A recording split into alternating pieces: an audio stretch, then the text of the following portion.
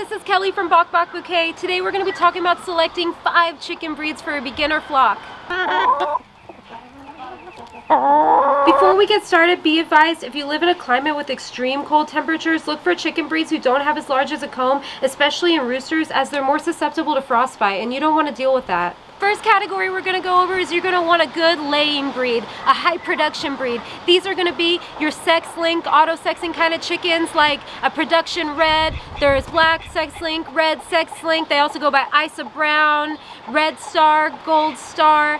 And here's one right here. Here's Dorothy, and she's our Golden Buff, Golden Comet. There's so many names these go by. They're a mixture of like a Rhode Island Red and a Leghorn. And those are 2 other chicken breeds that are going to be a good high production breed for you too. Your Rhode Island Red, Leghorn, Leghorn, however you want to say it.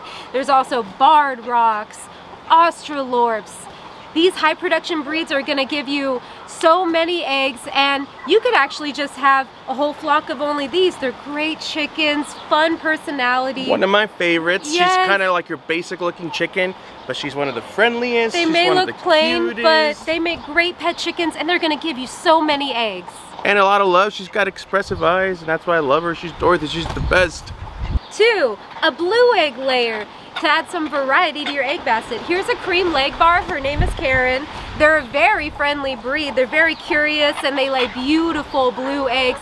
Another breed is an Easter egger or an Americana. They lay blue to green eggs. They have big fuzzy beards, and they're super friendly too. Like Monkey here, she's a bearded chicken, and she lays a light green egg. If you add Easter eggers to your flock, they might become some of your favorite chickens. Great personalities, and you'll get lots of fun eggs. And then this was what, an Americana mixed with the Barred Rock? Yeah, so she lays a green egg. The third category we're going over is maybe you want a good broody hen to have your little farm homestead be self-sufficient and hatch your own chicks. Silkies are very known to go broody and want to hatch eggs, and so are Orpingtons. And even if you don't want a good broody hen, Orpingtons are also high production layers and lay a bunch of good eggs. They're a great breed to have. Here's our mottled lavender Orpington, Ethel here. And then Silkies, you can't have a flock of chickens without a Silkie. They make great pets, but if you're free ranging your birds, I would recommend maybe not go with a heavily crested one or a bearded one so they can see well. If you buy too big of a fur ball and they can't see, they could become prey to aerial predators, so be careful with Silkies. Ethel, are you grumpy right now? You don't want to be on film. Common Orpingtons sold are lavenders and buffs. Those are the ones you'll see most often. She's pretty rare. Number 4, get a friendly chicken breed if you want a lap chicken. Some of them are Easter eggers, salmon Faverolles, speckled Sussex, Brahmas. There are these chicken breeds that are known to be friendly. But just like humans and their personalities, all chicken breeds can be very friendly chickens, but there are some breeds that are just known to be more friendly. And Morticia is one of them. She's an Easter egger, and she's so sweet. Our salmon Faverolles is like a dog.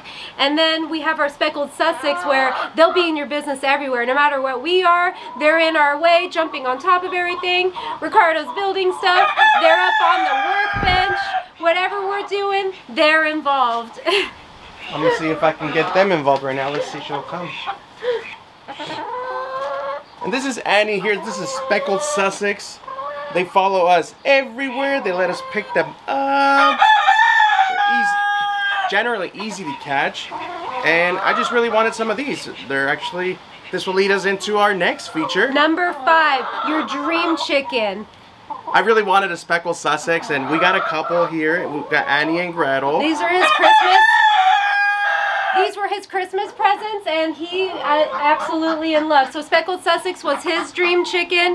Mine was a Tolbunt Frizzle Polish, and actually now that I have one, my new dream chicken kind of looks like Morticia here. I really want a Favicana. It's a mixture of a blue Americana with a beard and a salmon Faverolles. But you could just go look on a hatchery website, go browse through all the breeds they have, select your dream chicken.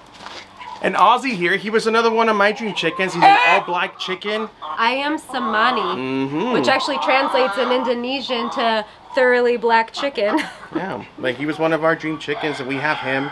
We got him when he was a chick, so we thought it was going to be a hen. He turned out to be a boy, so we kept his name Ozzy Osbourne, Prince of Darkness, and we love him. He's a silly boy. Well, I hope this video helps you guys select 5 chicken breeds for your flock. We hope it helps and actually didn't make it more confusing, but these are chicken breeds we think everyone should consider. Thanks so much for watching, guys. Don't forget to hit that bell notification so you can stay up to date with all of our newest uploads. Usually on Sundays, unless we got something going on, but usually Sundays when we drop videos. So hit that bell notification. You'll be notified when we have a new video. Yeah. And check out some of our other videos. They'll be somewhere here, there, down there, somewhere. But thanks for watching. We'll see you guys next time. Thanks. Bye.